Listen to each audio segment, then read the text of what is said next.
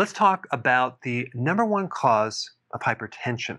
Now, hypertension is classified in two different categories. One is primary or essential hypertension, and then you have secondary hypertension, which mainly comes from a kidney disease or maybe a tumor, etc.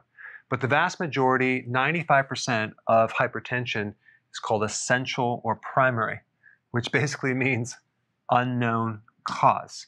Now, that can be related to lifestyle, salt, smoking, alcohol, etc., etc. But if you dive into research on this, which I'm going to put some links down below, there's a lot of data that points to having too much insulin, as in hyperinsulinemia. Now, with a hyperinsulin state, too much insulin, you're always going to have insulin resistance as well.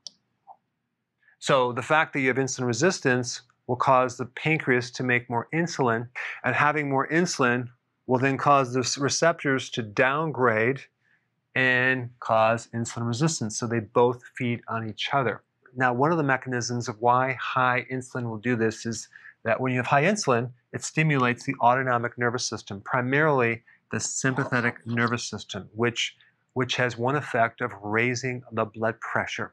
The other thing that high amounts of insulin will do, it'll make the arteries very, very stiff, causing hypertension. And of course, the best thing to do, which is rarely ever done, is to do a test to see if you have insulin resistance and high insulin levels while you're fasting.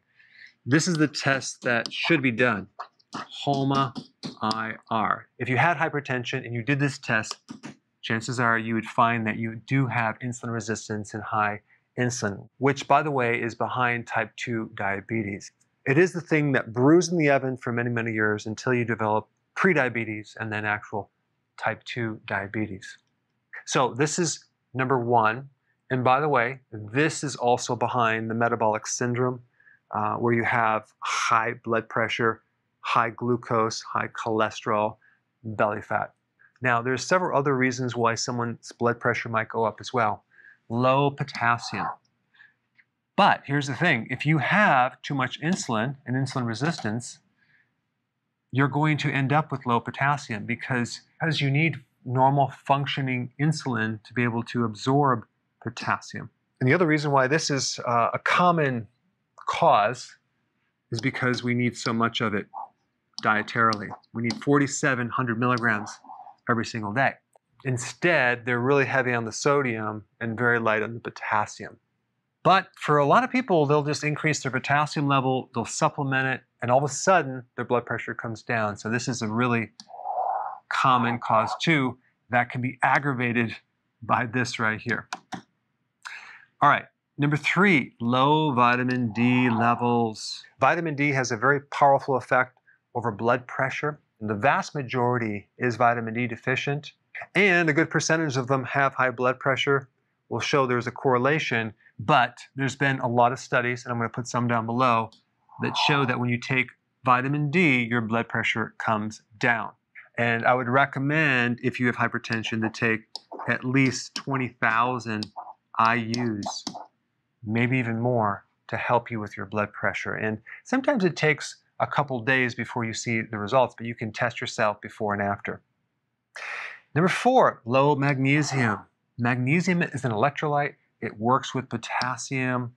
You also need vitamin D to help you absorb magnesium. And also magnesium helps you absorb vitamin D. And it just so happens that magnesium is in the same foods that you would eat with potassium. But magnesium is a relaxer of your blood vessels. And if you don't have enough magnesium, things tend to stay stiff and your pressure will go up. #5, low vitamin K2, which you need with vitamin D3. They work together. Vitamin K2 helps to keep the calcium out of the arteries where it should not be. And so if you are deficient in vitamin K2, you could potentially build up more calcium in the arteries, and that can make things very, very stiff. And this comes from fatty foods. So if you're on a low-fat diet, you're going to be deficient in vitamin K2. Also, if you're on a statin drug, which blocks cholesterol, that can inhibit this as well as this right here. And also statin drugs increase your risk of getting this right here. So if you're new to my channel and you're not familiar with healthy keto and intermittent fasting, I put a link down below for more information to help you with this right here.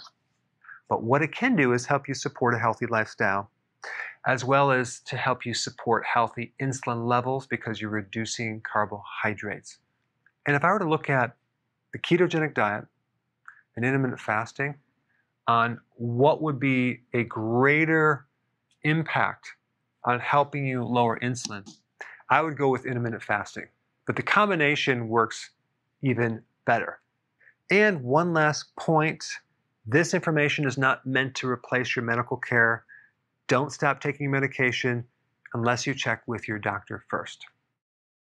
Before you go, if you have a question about a product, or you're new to keto and you want to know how to begin keto, or you're on keto and you need a debug because it's not going as smooth, I have a keto consultant standing by to help you. This is just for the people in the US. Hopefully in the future we'll be able to answer everyone's call, but I put the number down below so you can call and get some help.